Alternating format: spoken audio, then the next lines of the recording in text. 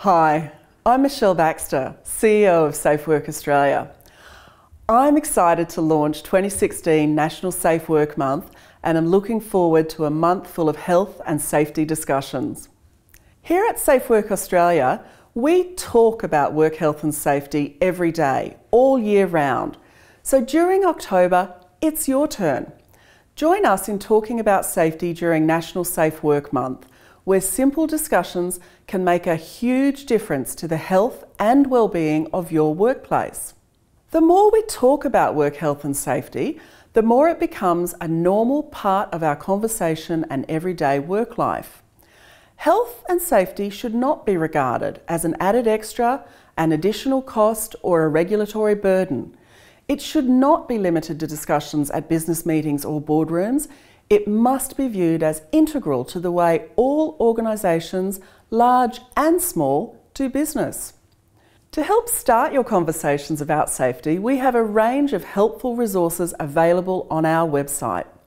On a local level, the work health and safety regulators in each state and territory also offer a range of Safe Work Month resources and events throughout October. At Safe Work Australia, we are continuing to work with jurisdictions, industry and employer groups, as well as the Commonwealth Government, to address national priorities in work health and safety in Australia. Some of the important areas that we are currently working on include research into older workers, migrant workers and those who undertake sedentary work. We are conducting an evaluation and review of workplace exposure standards for airborne contaminants, and we'll be holding some stakeholder engagement and consultation sessions soon. We're also developing national material to help businesses understand how they can meet their duties to protect the mental health of their workers. The virtual seminar series also kicks off today, and I'm excited to announce that it will now extend beyond October to become an ongoing resource throughout the year.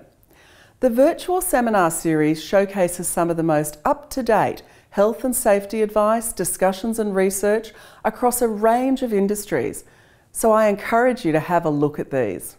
This October, I encourage you to think about the health and safety aspects that need attention in your workplace and dedicate some time to resolving them.